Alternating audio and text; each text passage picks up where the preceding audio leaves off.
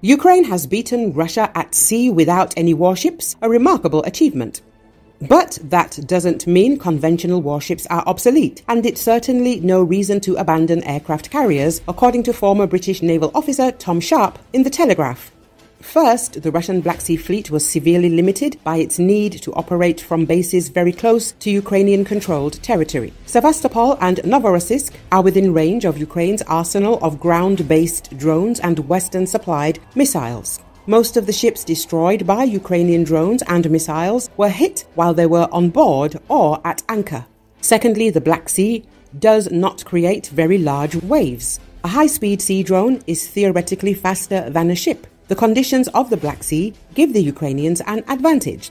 Third, in naval warfare, it is critical to have access to airborne radar that can cover hundreds of miles of sea. Radar on a ship cannot see low-flying objects or objects floating beyond its horizon. Russia has been unable to deploy any of its Tupolev 142 maritime patrol aircraft to the theatre of operations. It needs them all in the north to ensure the safety of its nuclear deterrent submarines. The Russians lost a precious A-50 radar surveillance plane over the Sea of Azov in January, and then another deep in Russian airspace in February. This means that Russia's Black Sea Fleet cannot monitor the movements of Ukrainian drones or grain ships in the western Black Sea. With the proper radar picture from the air, Russia would detect drone attacks as soon as they left the harbour or even earlier, and they could then be intercepted long before they reached their targets.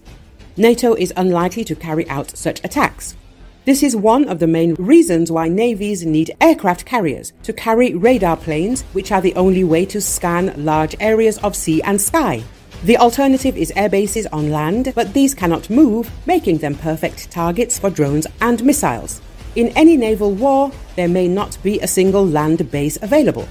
Fourthly, the Black Sea Fleet ignores one of the basic principles of Navy maneuver: echeloned defense. Anyone who suggests that Ukraine's success with land-based attack drones will change the nature of naval warfare and/or make the Navy obsolete either doesn't understand the Black Sea, the general nature of naval warfare, or actually wants a Navy budget. The same goes for many critics of aircraft carriers, Sharp concluded.